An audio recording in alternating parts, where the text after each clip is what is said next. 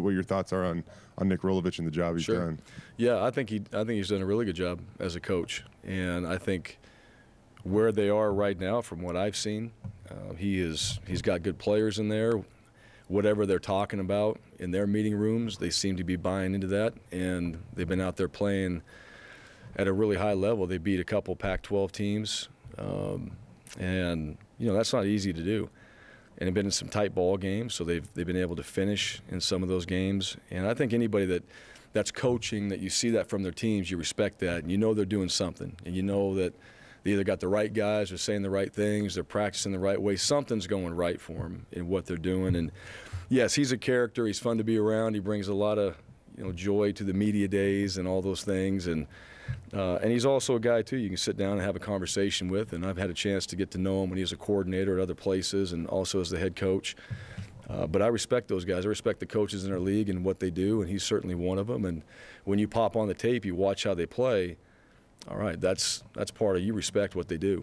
And so that's motivation for you to get yourself prepared and ready and make sure that you have everything that you need to get done that week in order so it happens, and you're going to go out there and play a really good football team. And that's what we want to do. You want to play teams like this. You want to play good teams. It's a challenge.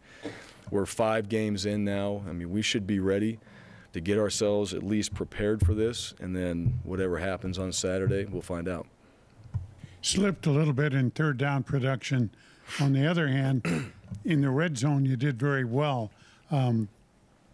How do you see this trend? What causes it? Yes. One area goes up, one goes down, right? Yeah, that's you hear me say consistency a lot. That's always the thing we're chasing a lot of times. I did think we've done a much better job in the red zone. We've certainly emphasized that. And I talked about a while ago, maybe a month ago, just talking about the mindset of the guys when they get down there. Like, you really got to want to get in. You got to have that smell blood mindset. And I think our guys they're doing a better job of that. And we're able to find ways to get it in the end zone. So we've been more consistent that way. The third downs, credit to UNLV. I thought they did a good job.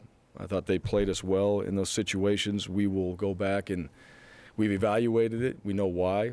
And we know there were some things that we left out there on the table, too, we could have hit. I mean, there was opportunities there that we had hit some of those plays we just didn't hit that night. So I don't think – I'm always concerned about when we see numbers like that, but I'm not going to say what we're doing is not good enough as far as how we're getting ourselves ready to play. We got to execute in those situations, and we got to clean up a few things as coaches and how we – put the schemes together, but I know we can fix that. I know we identified it very quickly. Guys were on the plane, coaches pulled out their iPads and start to watch it, and it's like, bang, there it is, bang. And you know the answers. It's not like you're sitting there going, oh, man, that should have been there. And all. It's just like, hey, that was what we did. This is why it happened. Here's the fix, and this is what we have to practice. And then, like anything, you're focused on red zone. I mean, sometimes in practice, your time spent, and it might even be 5 minutes. It's 5 minutes more on red zone. It's 5 minutes less on third downs.